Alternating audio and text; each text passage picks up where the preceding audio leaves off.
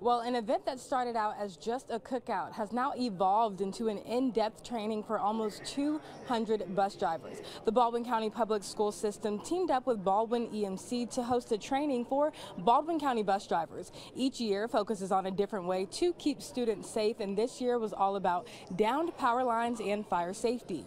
Bus drivers learning how to safely evacuate students off of a bus, how to properly extinguish a fire, and plenty of other life-saving tips. If you get a power line on the car that, nobody knows it's energized or not, because it can lay there and just be as energized as it is hanging on a pole.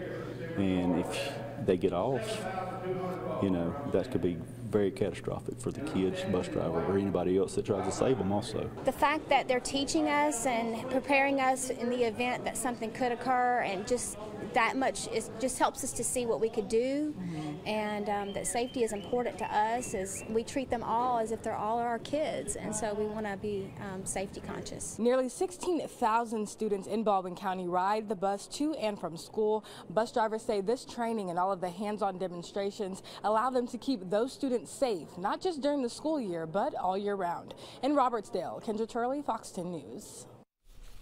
It's